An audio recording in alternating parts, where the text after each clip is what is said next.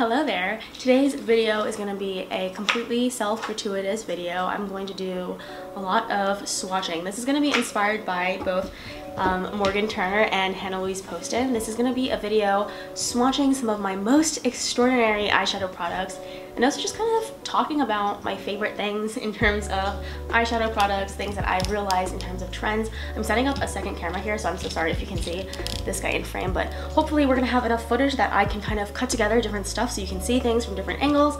I've just finished recording a look, so if you like what you see here, this is the Makeup by Joanna Gaines tutorial, and I'm gonna have it linked up in the cards. Hopefully it'll be up by now, but basically the look is all about smoky eyes, nude lips, and an orange cheek. So I feel like it's so iconic. It's one of my favorite looks from my childhood. I feel like it was one of the first times I realized makeup has such an impact on how people perceive you, and it can be so fun and glamorous even if the makeup look is the same every single day for like a decade. So that is what this look is. Let's hop into the eyeshadow part of today's video.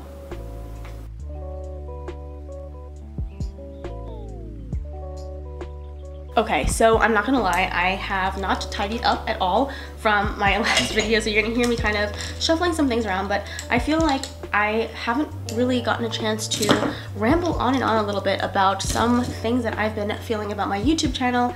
I'm sure you guys have noticed that I have been trying to grow, so I've been posting pretty aggressively for the last week. I kind of have posted videos, I think, at least every single day, and I have stuff in the backlogs. I have a list of things that I want to try before the end of the year, and it's just been a lot of me trying to play catch up with everyone else on YouTube, trying to build a library so that way when people come back to my channel they can reference the entire library of stuff that I've made and see what kind of floats their boat. And I've always wanted to do this, but I felt like it was so much work, and at the time I wasn't really up for putting more stuff on my plate. Even now I don't know if I'm up for it, but I'm doing it anyway, so that's beyond the point.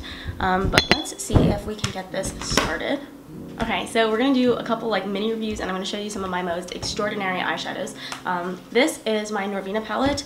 I recently got it. I think I got it in like February or when it came out, and the shades in this, first of all, let me just show you how beat up this is. I don't use this daily. It's not a daily palette. It's not a ride or die work palette, but at the same time, I find this palette so easy to use, and that must just be me because I've heard a lot of people on the internet kind of dragging this product, saying that it's not interesting, saying that the color story is not great, or that the formula is not fun, but I feel like everything in this shade, everything in this palette is fun. I don't know how to put it, like besides the fact that maybe I'm very boring and I like really boring shadows, but there are some really beautiful metallic neutral shades. Let me see if I can get a second cam going.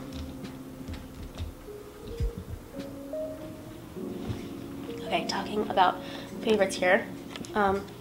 In this palette, some of my favorites include this shade, A5. I feel like it's such a unique copper shade, but it's kind of like a soft cream copper. A2 and A1 are those beautiful topper shades. A1 is more green, A2 is more lilac. And you can see those shifts. I think they're so gorgeous.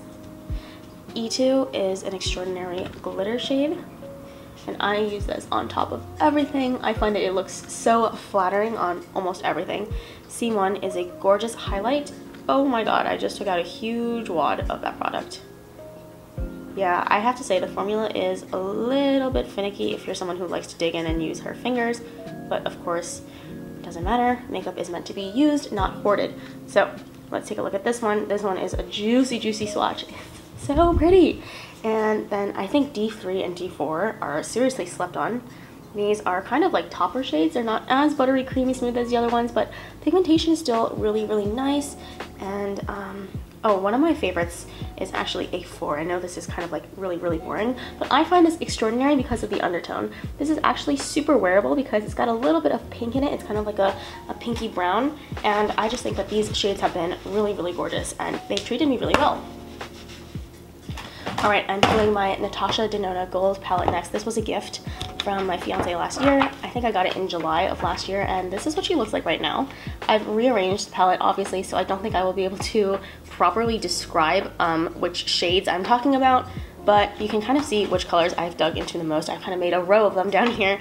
The first one being this clear base with nothing but gold glitter, and that's all this shade is. It's just clear with gold, and it's super reflective. I use it as a face highlight, use it as an eye highlight. I think this one is lime chrome. No, this one's not lime chrome. This one is something else, but I find this one really extraordinary, and I think this shade is called Kava. This one is also just one of the best shades for all over the eyes, and I feel like the texture of these shades is kind of hard to work with. Lime Chrome over here, oh my gosh, this on the eyes is such a showstopper. Absolutely gorgeous. And even this metallic brown here, it's kind of like an unsung hero. It's kind of like the perfect mid-tone brown, and I feel like those are my standout shades in this palette. I know Oro is kind of a big one. I know it kind of looks like a standout shade, and it is absolutely objectively a standout shade, but I don't personally love those kinds of colors. So for me, she is not like an L'Oreal standout shade. She is a general standout shade. All right, let's move on to my Midas Flower Bomb palette. This one is new to me, but I've already developed some quick favorites. Namely, I really love the shade Blossom here. You can probably tell it's a peachy coral, and I think the way that the micros reflect on this are so, like, I don't know, they're so extra. It feels like a really wet shadow. It must be kind of like that silver reflect that throws off so much light, and that one is definitely my favorite. But if I had to pick a second favorite, it would be Clover, just because Clover is such a bright, fun color. It reminds me of spring. I don't have any other shades. I think I have one shade like this, and then I bought that one recently as well, but prior to this palette I didn't have anything like this. We're going to skip over my looxi single shadows because those are very extraordinary. I have two of the Natasha Denona rose palettes, so I'm not going to go over this one because this one is brand new. She's in mint condition, so we're going to open up this one and we're going to see just how beat up this is. You can really tell that I love this guy, and you can kind of tell that my favorites are definitely the special shades here. So I'm going to swatch my three extraordinary shades in this palette. It's going to be that bottom corner, the top right, and the bottom right. So those are the three special shades on the end there. That really strong duochrome peach, that middle shade, and that just metallic, just clear base with sparkle. I love. But at the same time, I don't want to underplay these three shimmers here. They are GOAT for me. They're so good. They are pretty much everything that I put on my eyes when I go to work. This highlight shade, gorgeous for the brow bone. This is gorgeous for the lash line. This has just been such a wonderful daily work palette, and definitely on the cooler side. So if you are interested in dabbling in cooler tones, this would be a good one. We've got the Midnight Sun. This one has a lot of gorgeous shades, but my eyes are directly drawn to this bronze. Oh, juicy. What a juicy bronze. I mean, look at the texture in this guy. It's so soft. And then this lilac. And I have not owned a purple like that before. Absolutely gorgeous. Stunning. So stunning. I love gorgeous. And then we've got Divine Rose 2. Big sister. Cute, right? And this one kind of is like a palette of pops, and you can see just how metallic those pans are. Those pans are pressed so beautifully. But for me, of course, that trichrome is to die for. Look at that. Oh, you can't really see the green. Can you see it in the pan? Yeah, right? It's better in the pan. Purple, green, gold. That's the trichrome. Gorgeous. It's gorgeous. And I also think this color is completely a new game changer. So you compare this peach shade to this one from the other two palettes, the Midnight Sun and the Divine Rose 1. This one's a little bit more peachy. This one is a little bit more clear. Just absolutely stunning. I also think the standout shade might include this hot pink. This hot pink is really gorgeous. It's the pressed pigment. I think there might be a couple of pressed pigments, but this one is really gorgeous, and just having the one pink makes it a little bit more wearable, at least in my eyes it is.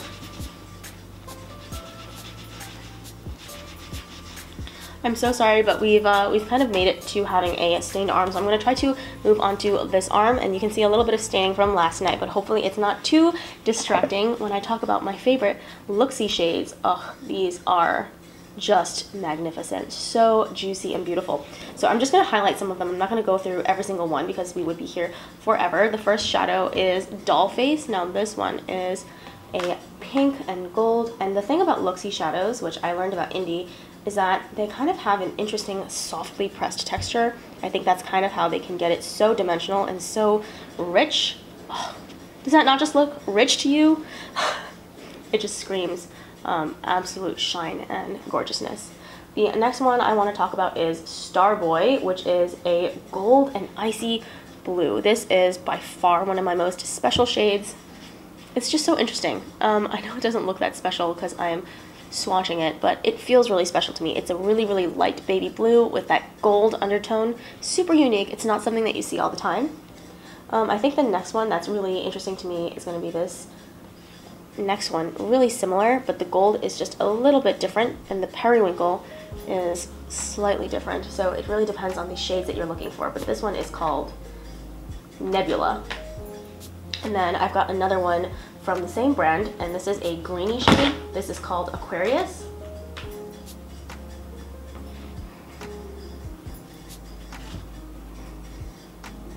This is Aquarius from Looxi.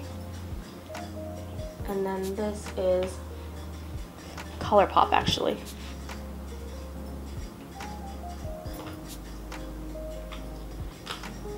And this last one is a duochrome from Colourpop called Teagarden, and it's that beautiful like bronzy shade but with a lot of an olive undertone. Really, really strong olive shade. I don't know if you can see that, but here in the bottom it really kind of does read as a green, but on the eyes it also looks a little bit brown. Super cool.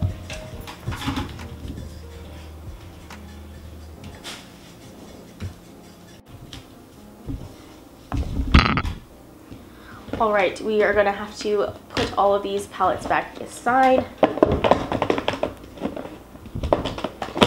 And we can move on to this bin of palettes. This is the In a Trance. This is from Colourpop. I bought 2 of the new palettes, and you can see that I've already dug into some of my favorites. So I would say one of my favorites is going to be this one called Clarity. It's got a really strange texture. You can see as I'm swatching it, giant pieces of product are just like falling off of my fingers, and it definitely doesn't feel like the other ones, but at the same time it doesn't really feel like a super shock shadow. So I don't know what they've done with the formula of this one, but let's just take a hunk and let me show you why I find this one so astounding. It reminds me of like the world's smoothest duochrome highlight. It's sheer, but it's got such a strong blue purple flip. I just find it so unique, so gorgeous, and it's one of those beautiful topper shades that you can apply as a highlight, or you can kind of sweep it over the whole look to give it a really nice wash of color. My next favorite color is probably going to be this powder blue one called Future Self. Now it's really kind of white and powdery, and for that reason I really like it in the inner corner as a pop. I feel like it really does serve itself well kind of as a focal point. And then just the rest of this palette I do think is really gorgeous. I would say my next favorites would be this one, Transcend Dance, and Daydream Baby. So these 2 are super unique as well. And I'll just do quick swatches of those. Just really, really cute. Cute colors, really cute color scheme.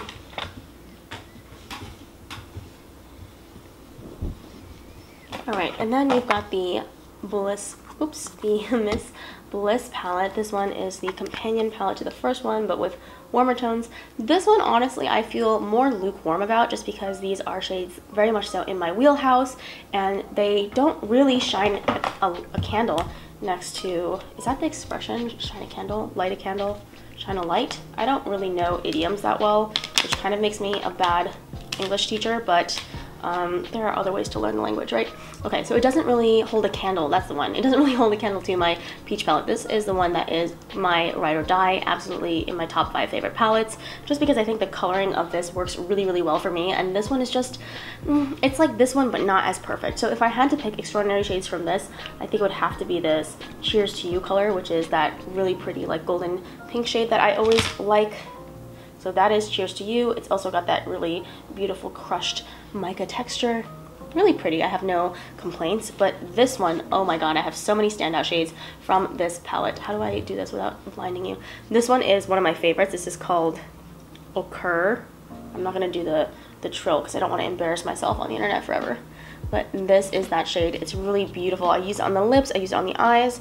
It is kind of like a burnt orange, but I don't know, it's got something a little bit special about it. It reminds me of a persimmon color. So that is that. I love it so much. And then, of course, my next favorite would be this one, which is called Centerfold, and this one called Glaze It. They're absolutely gorgeous. Super juicy. Oh my god, I love these so much.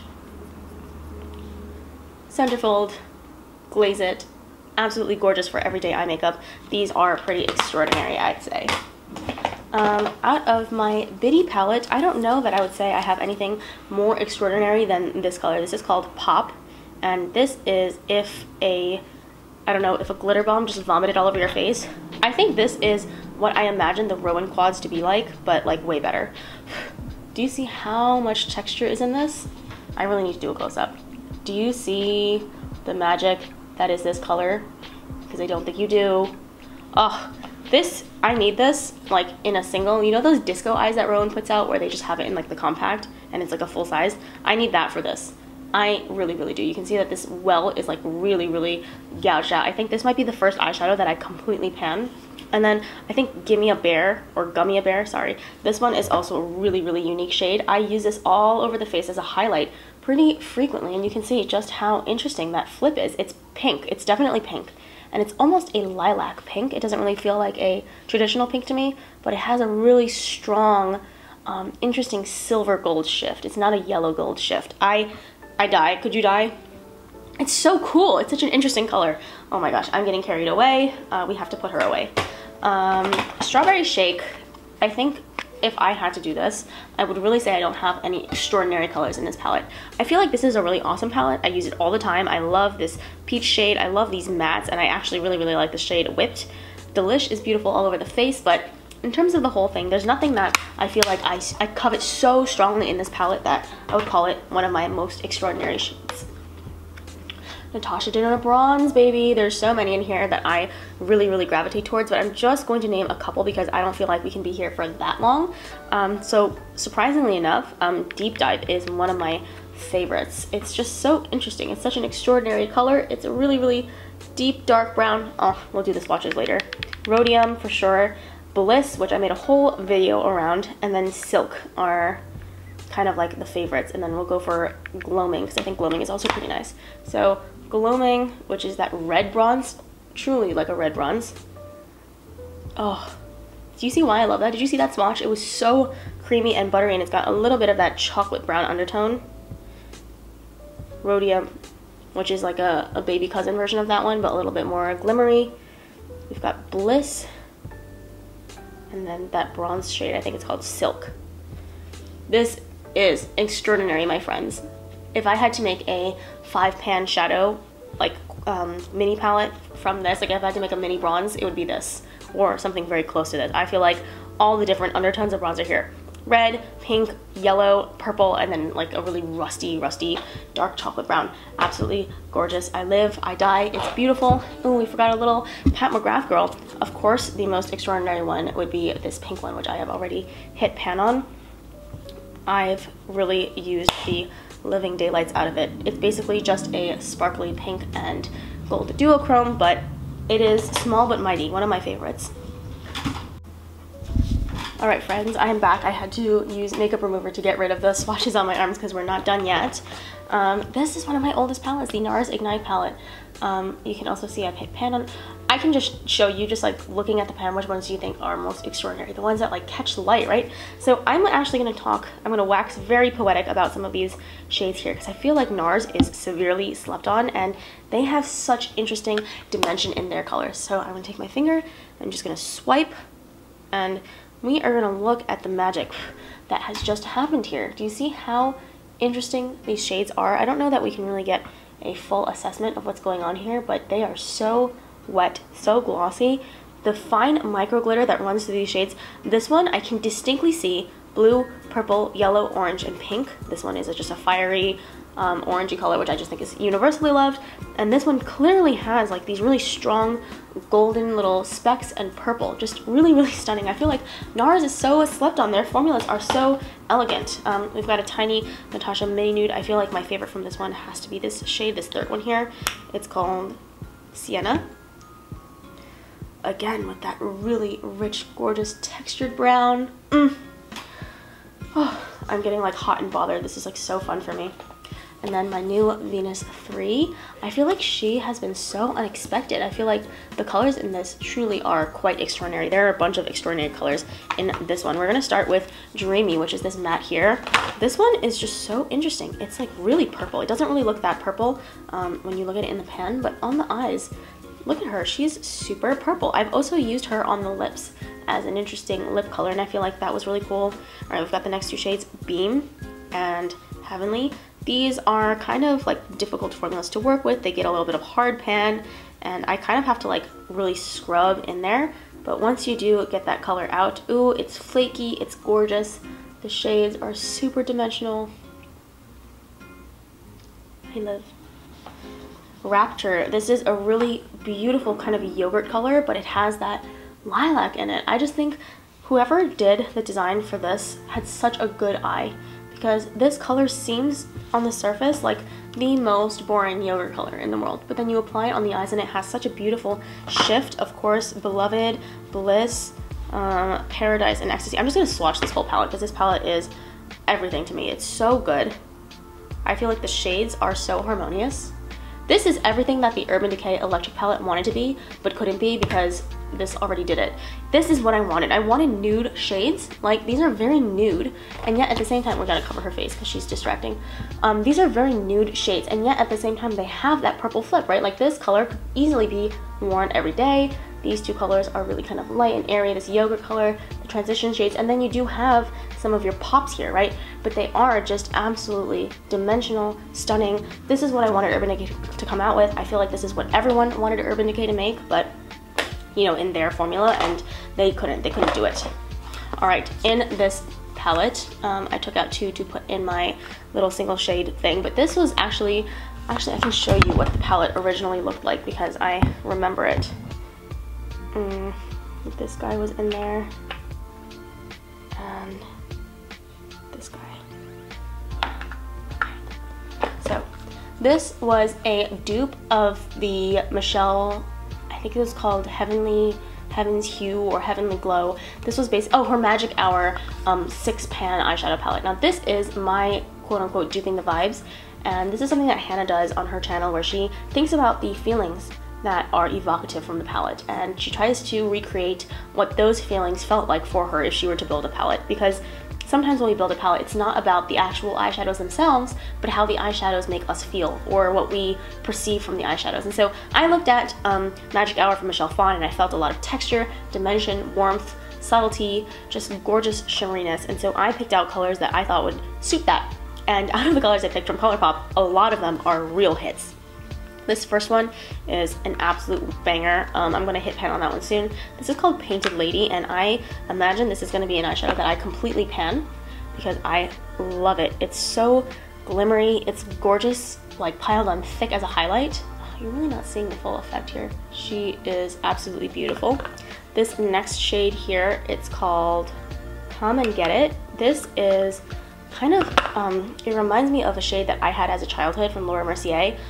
I had in my childhood from Laura Mercier called African Orchid, and it was a lilac with a really strong golden flip, and I haven't been able to find too many shades like that afterwards, but this one truly reminds me of that shade from Laura Mercier, and I've been using it ever since because I feel like purple and gold is such a beautiful combination, and people often combine the colors like in a look together, but not often do I see the colors like physically together. Then we did Teagarden already. Glass Bowl, of course, is a classic. This one I feel like everyone has seen. It's gorgeous, it's duochrome, but the last one that I personally really love is called Turntables. Now this one is a really strong peachy pink.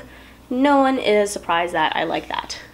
It reminds me of Pop from that Biddy collection. Pop was a little bit more pink, a little bit less coral, and the flakes, the actual texture from Pop, because it's a Super Shock shadow, it's much more pressed and glimmery. It's got a lot of like physical texture, whereas this one is much smoother, it's pressed, so there's really not many surprises in this one, but nonetheless, one of my favorite oh, this one too. This is a matte that has some golden sheen in it, and it kind of makes the color seem so soft and wearable. It's super gorgeous.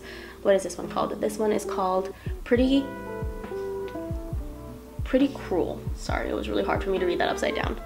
Pretty Cruel by Colourpop. So highly recommend doing curated Colourpop single like inspired eyeshadows. I think it's super fun.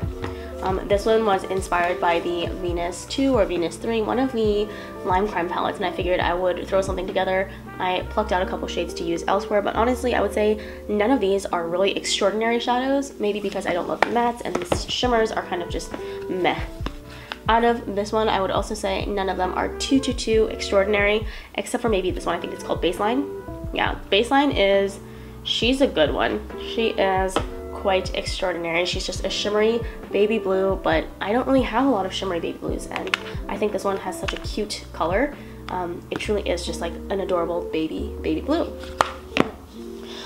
Alright guys, I feel like I've walked you through all of my most extraordinary eyeshadows. I don't feel like I have anything else to share with you, but this is all of it. This is my pile of treasure, and we'll do a quick outro before I say goodbye to you. Everyone was too mad that I spent this whole time basically just showing you my fat arms and all of the eyeshadows that I swatched on them in a very uncontrolled, very unprofessional manner. But seeing that I don't have that many subscribers right now, and my channel is all about loving what I have, showing you guys my just unbridled love for makeup, I don't really mind doing this because this was one of the most enjoyable videos I saw on Hannah's channel, and also Morgan Turner does like the sip and swatch of the indie shadows, and I just think it's a really fun, chill, low value way to enjoy the beauty that is makeup. And Hannah talked about how it gives her hope that in her own collection she has so many jewels, so many things that she's picked out that are perfect for her. And the way I see it is, of course these are perfect. I've picked out the most perfect of the most perfect bunch, right? If I were to curate a single shadow, or if I were to curate a palette, I feel like it would definitely look like what I've shown you today. Lots of texture, dimension, duochromes, everything would be light and peach and pastel and gorgeous, except for the dark colors, which would have a lot of shimmer and texture, and everything would just be all that I love in makeup, which it's interesting that we have such strong taste, because I was rewatching that video last night and a lot of people were saying that some of her favorite shades,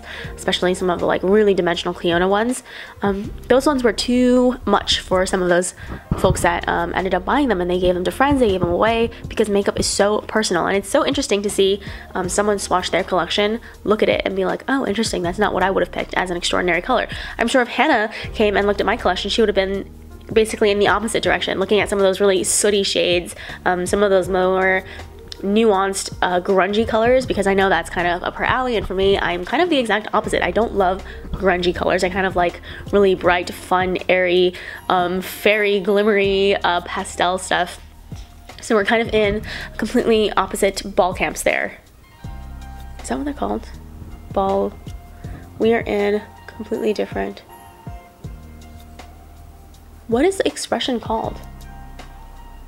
Gosh, I totally forgot what it was called, but we are in two completely plain grounds there, because she likes really grungy shades and I like really pastel shades, and you might like really neutral shades, and I don't think I really picked browns as some of my most extraordinary colors. So super interested to see what you guys think are some of your extraordinary colors, and let me get on Temptalia's blog and kind of look them all up, because honestly I could look at swatches all day long. I know sometimes people see playing around with makeup like this as wasteful, but if you have a collection that looks anything like mine or more, your collection is wasteful. I mean, there's no other way to put it. I'm with an environmental engineer, so we are very much so trying to live like a more conscientious lifestyle of, you know, no disposables and no stuff like that. But at the same time, we do have to keep in mind that we're human, we have our own pleasures, there are things in life that keep us going, and for me, makeup is one of the things that keeps me going, and playing with this makeup is a way for me to use it, right? Because there's no way I can get all this eyeshadow on my tiny little Asian eyes before they go bad. I mean, these things all have a quote-unquote shelf life of like 2 years. Of course, people can keep them longer than that, and they're totally fine as long as the formula doesn't go off. But I do think there is something to be said about the pleasure of playing with makeup, the pleasure of making up concepts, the pleasure of just kind of touching and feeling everything that you like, and even assessing how you feel about stuff.